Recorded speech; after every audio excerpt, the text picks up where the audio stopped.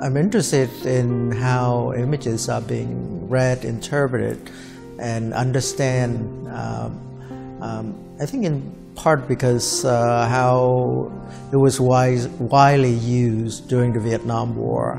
The Vietnam War was the most documented war, and that's also how the world sees Vietnam.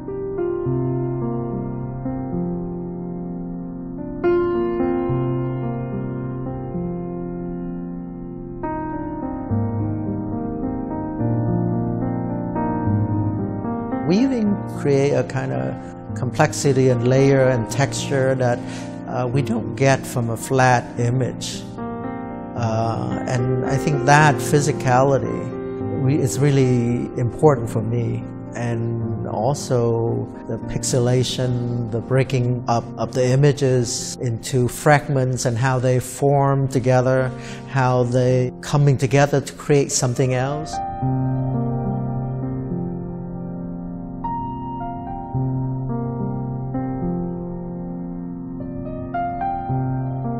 I like the idea of challenging photography as a two-dimensional medium, and his woven photographs really take that on in terms of reappropriating what is a photograph, changing the idea of what it means and bringing it into a different environment. What we remember of Vietnam, and that for people of my generation, I mean, it's something that we grew up with.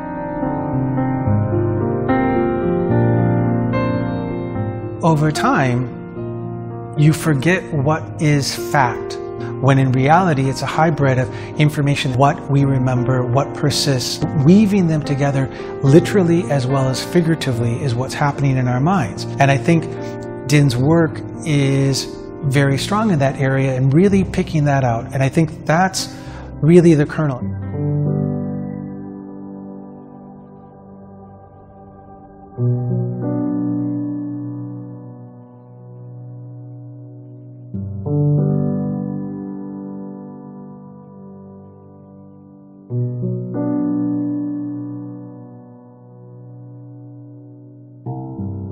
You have this amazing temples complex.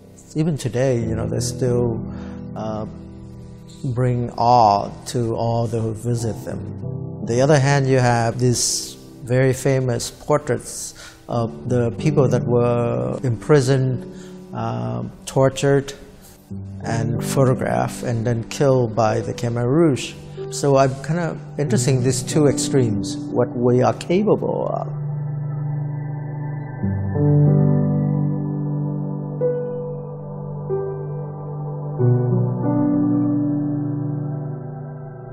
The idea of monuments and memorials, and how the two very similar but completely different at the same time. To undermine the monuments and turn them into memorials was kind of like the overall goal.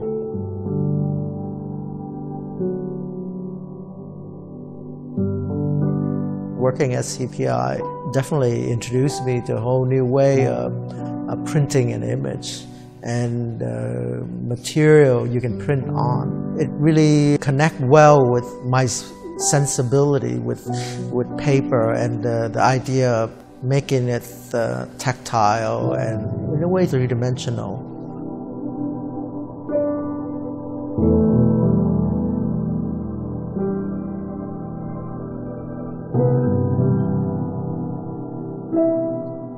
It's been wonderful. I feel spoiled because I think the staff here, the artists, they understand very quickly what I want to do.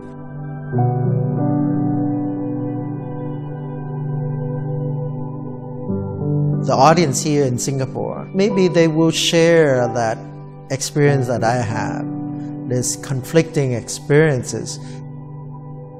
Visiting Cambodia, you go from one end to another, and you're asking yourself, how could this exist in this place, and yet something so the opposite end also exists in the same place, and how do we grapple with this conflict that we have?